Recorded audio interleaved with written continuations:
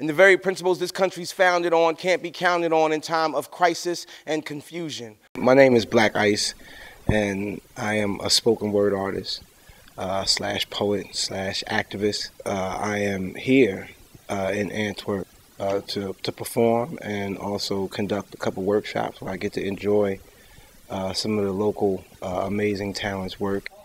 And this ain't young boy frustrated emotion, this is grown man rationale. Tomorrow I'm doing a show here at Zuiderpershuis and it's the Mightier. This year my tour theme was Mightier than the Sword.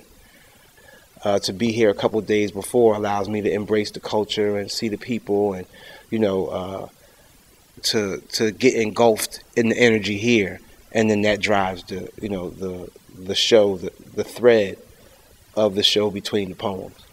But you still turn around and ask us for our kids for war, and then battalions from the bayou that don't know what they over there fighting for. What the fuck can you possibly say to them when they learn their parents died, casualties of the war on poverty, waiting for help outside a fucking stadium?